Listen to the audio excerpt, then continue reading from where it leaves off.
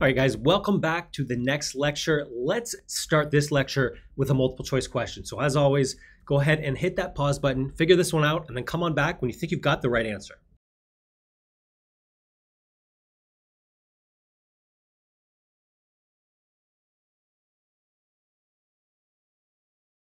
All right, guys, the correct answer here is B, 2 months. So cyclothymia, this is of course a milder form of bipolar disorder, and it tends to fluctuate between mild depressive symptoms and hypomanic symptoms.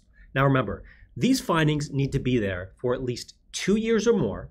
The symptoms need to be present at least half of the time, and any period of remission cannot last longer than 2 months. If it does, it wipes out this diagnosis. That kills the support for this diagnosis. So that's a very important and often overlooked feature of cyclothymia that I think a lot of students miss, which is why I created the question based on that. Now, while we're on this topic, let's take a look at bipolar disorder. So first, let's define what a manic versus a hypomanic episode is and looks like. A manic episode, think of this as a distinct period where the patient has persistently elevated moods, activity levels, energy levels, and that has to last at least 1 week. Now, we can use the mnemonic dig fast to remember the main findings of the episode. And when it comes to dig fast, the mnemonic, we want to see at least 3 of these findings along with functional impairment or hospitalization in order to support and then make a diagnosis. So dig fast represents the following: distractibility, impulsivity or indiscretion, grandiosity, flight of ideas, increased goal-oriented activity and psychomotor agitation, decreased need for sleep, and talkativeness. Now, a hypomanic episode, on the other hand, while similar to a manic episode, isn't severe enough to really impair the patient functionally or socially. Now, as opposed to that manic episode, which I said lasts how long? 1 week. The hypomanic episode is diagnosed when present for at least 4 consecutive days. All right, now don't forget that information. I want you to be able to look at a vignette and say, sounds manic, sounds hypomanic. That's really important. Now let's take a look at bipolars types 1 and 2. So very simple. Bipolar type 1 is a condition characterized by 1 or more manic episodes with or without a hypomanic or a depressive episode that may be separated by any length of time. Bipolar 2 is characterized by a hypomanic and depressive episode without a history of manic episodes. And we should treat bipolar disorder with mood stabilizing agents, such as what? Such as lithium, such as valproic acid. We also have lamotrigine, carbamazepine. As well, we can use any of the atypical antipsychotics if needed. Now, before we move on, what is the big concern with lithium? I want you guys to think about this. We're going to talk about lithium a couple more times, but the big concern with lithium, and don't forget this, is has a very narrow therapeutic window. What that means is that we always have to be watching our patient's serum levels of lithium when we use it. Otherwise, adverse effects can and will happen. So keep that in mind, please. Lithium has a very narrow window of safety. Narrow safety margin, narrow safety window. All right, either way, synonymous. Just remember, you don't have a lot of room for error when it comes to lithium. All right, let's move on to our next question. This is multiple choice. So go ahead and hit that pause button, figure this one out, and then come on back when you think you've got the right answer.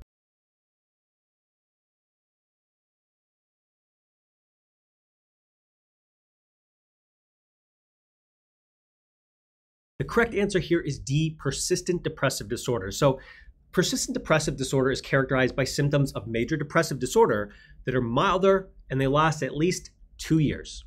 Now, the diagnosis requires that at least 2 of the main symptoms of depression are present and that remissions do not last longer than what?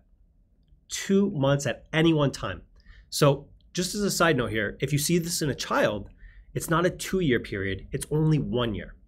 Now let's take a look at the rest of the depressive disorders that we really do need to know for our exam. Let's start with major depressive disorder. So this is of course characterized by a severe episode of depression that lasts at least 2 weeks and that is characterized by at least 5 of the main diagnostic symptoms. Now, this is of course on top of a depressed mood or on top of anhedonia.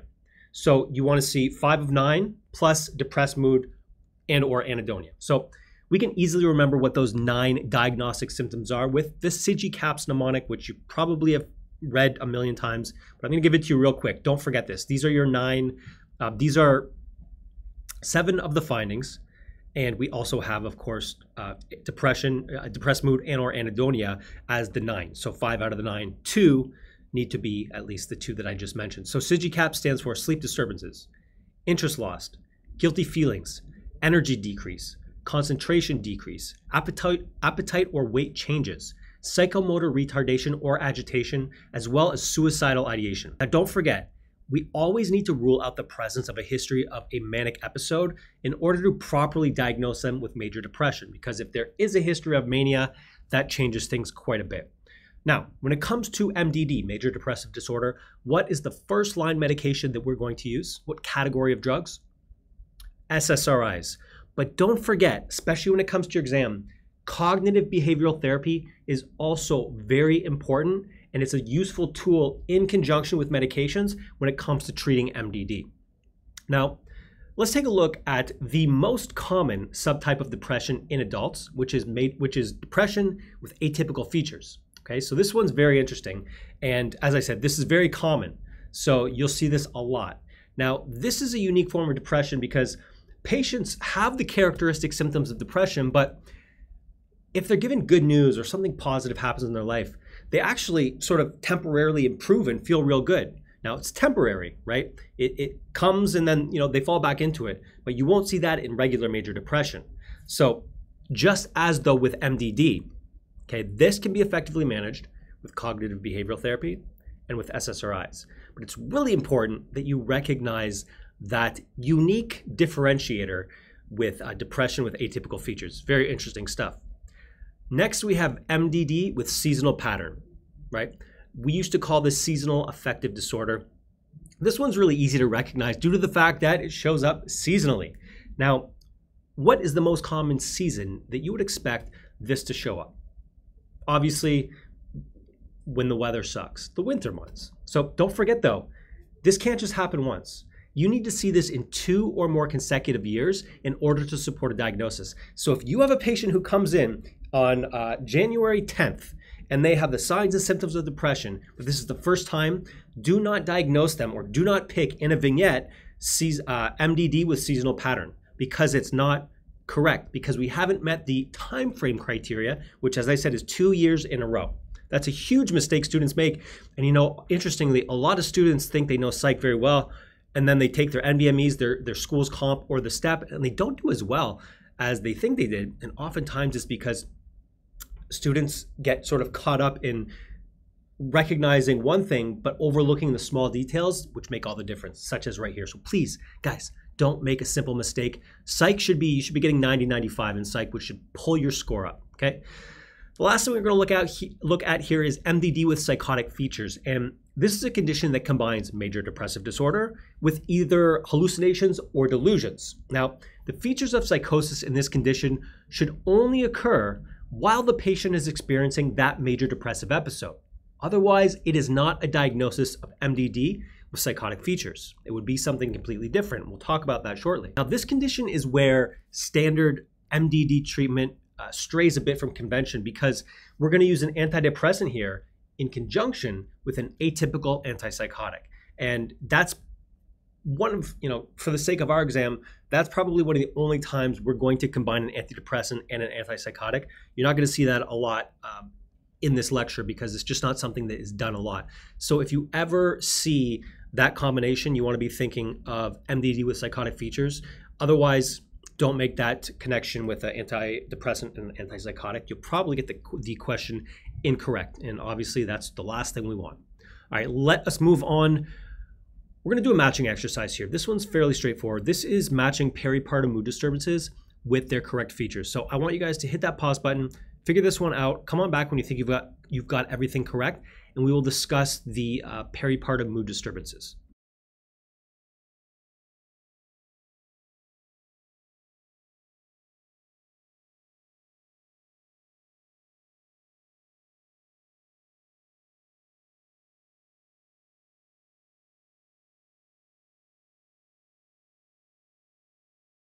All right, guys, so hopefully you got those correct. If you didn't, go ahead and fix them. But let's look at the peripartum mood disorders, which, don't forget, if your patient has a history of mood disorders, that's going to significantly increase the risk that they experience a peripartum mood disorder. So always keep that in mind.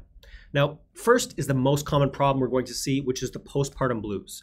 This has an incidence rate of 50 to 85% and is a condition where you will see a depressed affect, sadness, tearfulness, and fatigue. And this typically begins within 2 to 3 days after delivering the baby.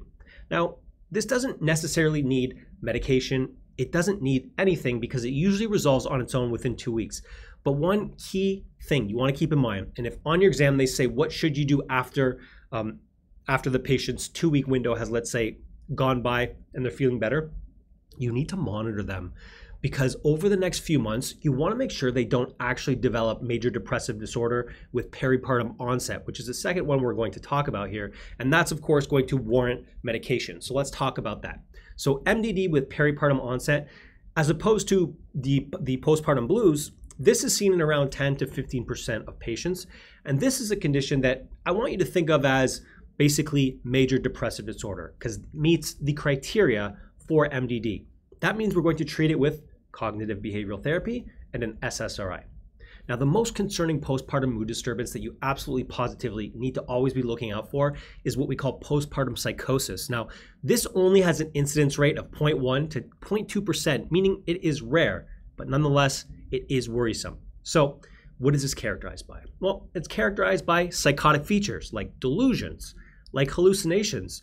You also will see thoughts of harming the baby, and that ultimately is the biggest concern. We want to make sure that the baby is safe. Now, one of the main risk factors for this, in addition to, as I mentioned previously, a history of mood disorder, is if it is the first child born.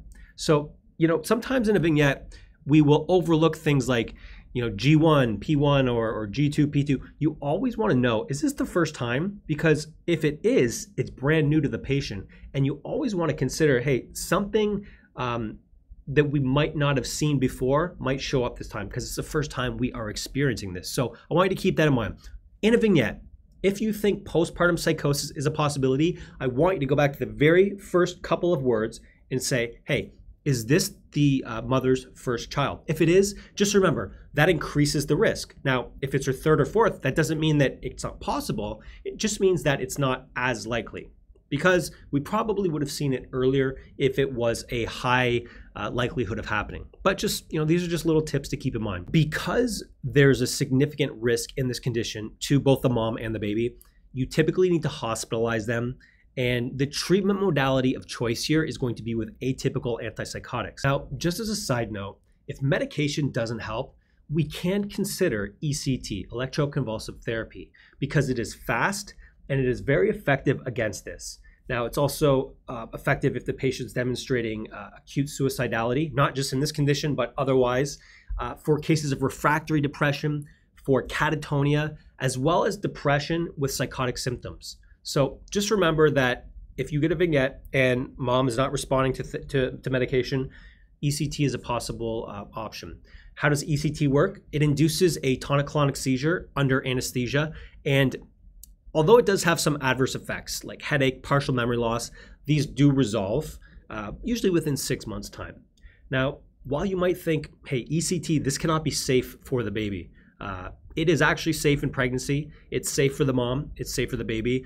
And even in the elderly population, if they have, depression or any of these symptoms that I mentioned that simply are not being managed with medication, ECT doesn't have any absolute contraindications. So it's absolutely positively fair to choose this if you get a vignette that says, it's the case is refractory and nothing seems to help. All right. Let's move on. Let's do some true-false. As always, I'm going to stick with you during the true-false. And what we're going to do here is talk about suicide risk factors. Before we start, I want to remind you of the mnemonic we use to remember the risk factors for suicide. That mnemonic is SAD persons. And SAD persons stands for the following.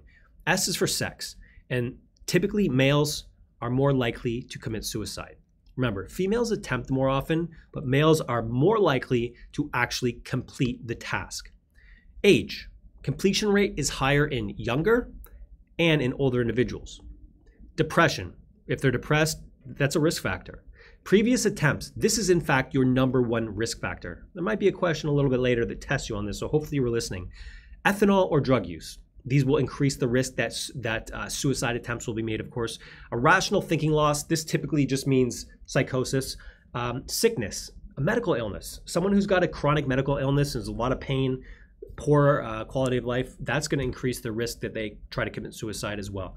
An organized plan is the next thing in line here. No spouse or social support, and then stated future intent. Okay, so that was your sad person's mnemonic. Now, let's dive in, and it's really important that you pay attention here and make sure you know this stuff. Suicide is oftentimes something that students sort of gloss over, but you really want to make sure you know these high yield nuggets because this could pop up on exam day. So let's dive in.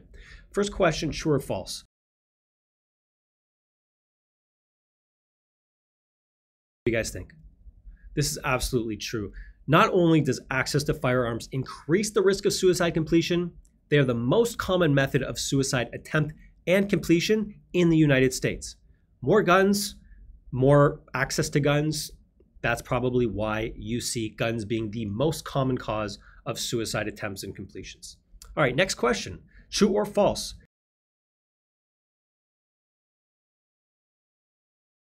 Of course, this is true. Women try more often, men complete more often. Why does this happen? More often than not, women will use things like pills and men will use things like firearms. Just makes sense that if you're using firearms, chances are you're gonna have a higher rate of success. Next question, true or false? What do you guys think? True or false? This is actually true. The risk factors that increase the risk of suicide attempt, remember, sad persons is suicide success. But suicide attempt is family history for suicide, as well as recent hospitalizations for psychiatric illness. Okay, don't forget, these are risk factors for attempt. Sad persons is for completion. Just don't make that mistake, okay? Next question, true or false? What do you think? True or false? This one's false. I told you. You should have remembered from the mnemonic a couple minutes ago, the number one risk factor for completion of suicide is a previous attempt. All right, we got one more here, and then we will break true or false. What do you guys think? Of course, this is true. Remember, this is part of the sad person's mnemonic, and so you should have just always run through that mnemonic. Now, before we move on to the next topic, let's look at some of the protective factors against suicide, which is extremely important to keep in mind. So some of the protective factors against suicide are effective care for comorbidities. So if you have an illness, but you've got really good care, that is going to be protective. If you've got community connectedness, do you have family who's local? Do you have friends? Do you have a spouse? Do you have a friend? Anything. Support system will lower your risk. It's actually going to be protective. Loneliness, isolation is the worst thing for someone's mental health. And so obviously that just goes without saying that if you lack it, it's going to be a risk factor. If you've got it, it's going to protect you. Culture and or religious beliefs, specifically when they encourage self-preservation, that is protective. And the last thing is strong problem-solving skills. Now, I didn't dig into why that was the case, but in my mind, if you've got, let's say, problems in your life and you don't really know how to cope with many things in life, you might try and take the wrong way out. Whereas if you can sit down and say, okay, this is what's going on, let me try and figure this out, let me do some research, that's going to give you, something to strive for. And in my mind, that would definitely protect you against wanting to commit suicide and being successful in doing so, okay? Obviously, I'm just speculating, but I find this stuff very fascinating because, this especially over the last couple of years, this has just been skyrocketing here in the U.S. And it's good to know how we can protect our patients, and it's really good to know how we can keep an eye out for our patients to recognize anything that might be something that might push them in the wrong direction. So keep that in mind, guys. All right, let's take a break, and I will see you guys on the next lecture.